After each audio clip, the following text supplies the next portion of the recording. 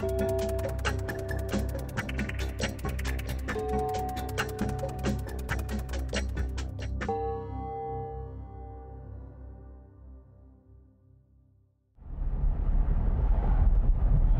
grew up in Sandusky, Ohio.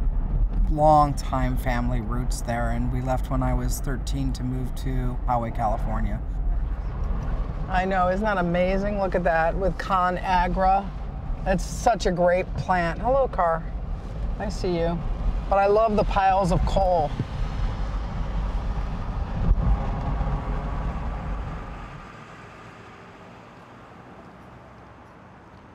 The kind of wandering I'm doing today is like looking at that kind of fine art Americana image. Juxtaposition, signage is always good. Like seeing the leprechaun with the fish fry sign. But yeah. Sometimes I'll see a group of kids that I'll ask if I can do a portrait of them, but rarely. Okay, ready? Okay, now a regular portrait, okay? Just standing there. Like that, yeah, that's good. Right here with me. You want your portrait? Come here. Okay, ready? Another one? When you're a kid, you're outside all day, and I would just lay for hours in the cornfield looking up at the sky and spend a lot of time by myself. All right, where do you guys live? I live in East Market. East Market? I live on East Washington. Okay.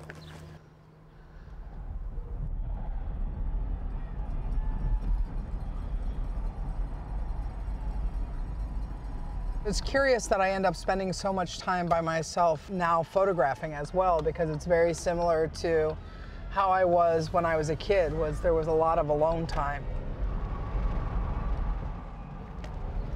There was a lot of hanging out with friends, but also I was one of those kids that liked to wander off by myself.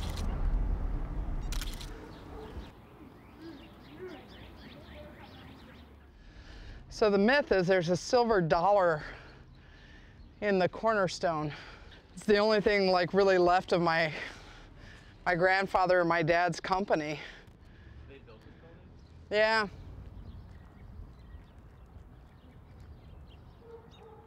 Going back to Sandusky has been really interesting because I've been allowed to find this place of joy again where it was really hard for me to be as a kid. Literally, I used the landscape to change my emotional state. And I think that that kind of comes up for me in relationship to often how I photograph a place. My father, besides doing Opie craft, he had the largest political campaign collection in American history, which is all in the Smithsonian now. We had this very rare FDR cast iron bank where you'd put a penny in the hand and it would go into his lap. I could be a Daughters of the American Revolution. I could send my paperwork in if I want to. We're very patriotic, my family.